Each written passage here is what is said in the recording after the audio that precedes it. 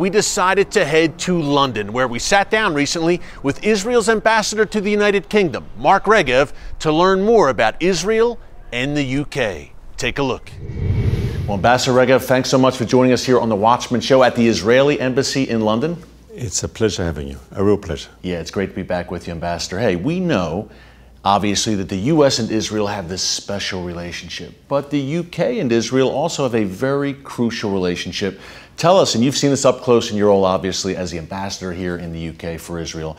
Tell us about that Israel-U.K. bond, why it's so strong, and why this is such an important alliance, not only for the Jewish state, but for the U.K. So, first of all, Eric, what you said up front is 100% correct. Israel and the United States have a very special partnership, a very special relationship, and Israel has no better friend than the United States of America. Having said that, the British are good friends too. And we enjoy a good relationship with the British. We cooperate with them in defense matters. We've got a good trade relationship. We've got a good political dialogue.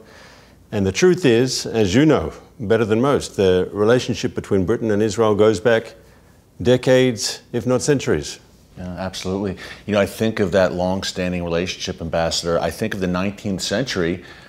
You could say the modern Christian Zionist movement was really born here in Great Britain. You think of Lord Alfred Balfour, William Heckler, all of these pivotal figures in the Zionist movement. It was right here in Great Britain. Correct, 100%. Christian Zionism is in many ways born in this country. There's a wonderful book by a historian, it's an old book, it's not a new book, by Barbara Tuchman, and she talks about the ideological foundations for Christian Zionism.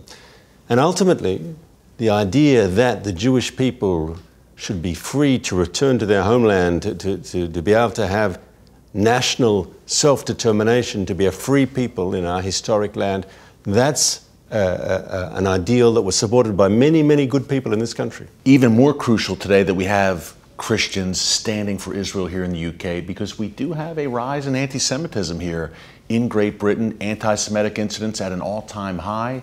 We even have one political party here, the Labour Party, that's been kind of embroiled in an anti-Semitism controversy. Could you talk more about that, Ambassador? You're here in this pivotal role. You see this up close.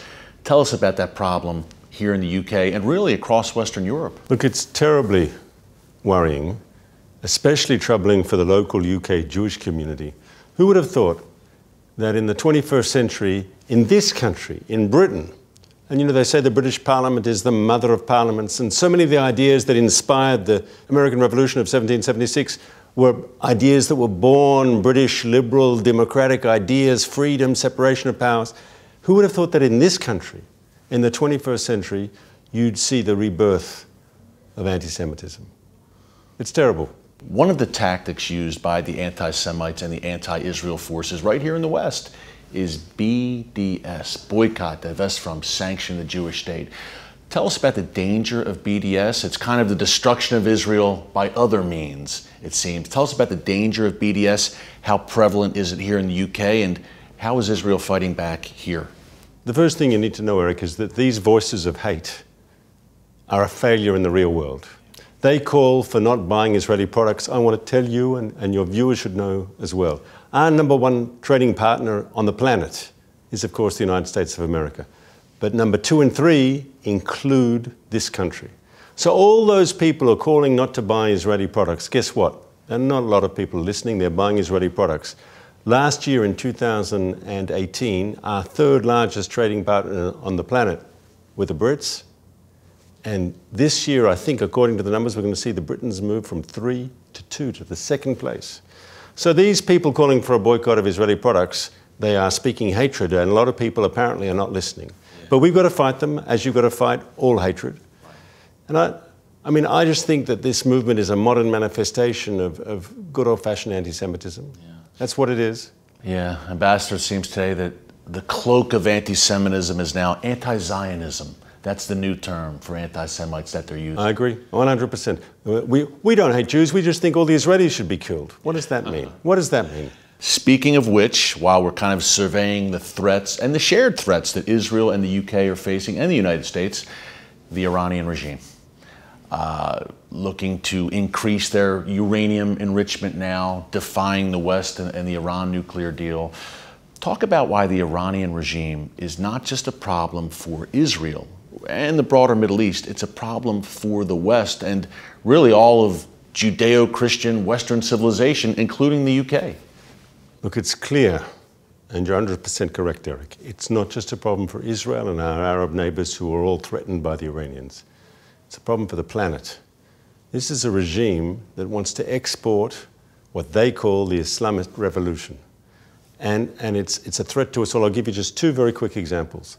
We had documented incidents over the last year of Iranian government officials being involved in terrorism on European soil. Documented incidents. So this isn't something that might happen or could happen. This is something that is happening. Secondly, the Iranians are building long-range ballistic missiles. Let me be frank. They've already got missiles that can hit Israel. They've already got missiles that can hit our Arab neighbors. Why are they building missiles with ranges to reach far and beyond, to reach Europe, maybe even America one day? Because they see the Western world as their enemy. And to ignore that is to ignore reality. To ignore that is to be like the proverbial ostrich and putting your head in the sand. You're not going to be safer by ignoring the threats. Yeah. And they have a very dangerous proxy, obviously, in the form of Hezbollah, which also has global reach, even in the Western Hemisphere.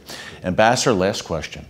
You've been doing this for some time as a great and eloquent spokesman for the Jewish state, in the media, now in a diplomatic role. What drives you? It's a demanding job. You're a family man. We've talked off camera. What motivates you to do what you do and to dedicate your life to service to the state of Israel? I am a very, very proud Israeli. And for me to have the positions I've had, I feel honored that the state of Israel has allowed me to serve in the positions I've held. I ultimately believe in my soul in the essential justice of Israel's case, of the cause of Israel.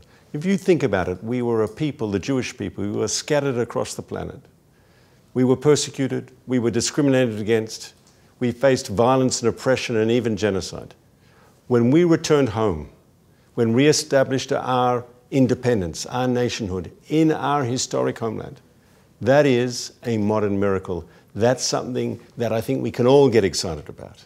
And in a region that is plagued by different forms of autocracy, despotism, totalitarianism across the Middle East, Israel today stands out as a beacon of freedom, tolerance, a beacon of democracy. And I think those are reasons why everyone of faith in humanity, everyone who believes in freedom, they should stand by Israel too. Because we really are, I believe, an island of freedom and tolerance in a very, very difficult region. Yeah, Ambassador, well said. Thank you very much. We appreciate it. Thanks for having me, Eric. Thanks, Ambassador. Thanks again to Ambassador Mark Rega for bringing us up to speed on what's happening in the UK. Well, with anti-Semitism growing in Great Britain, Christians United for Israel is taking a stand. Up next, you'll see how QAEDA UK is fighting back against the enemies of Israel and the Jewish people and making a difference in that crucial nation. Don't move.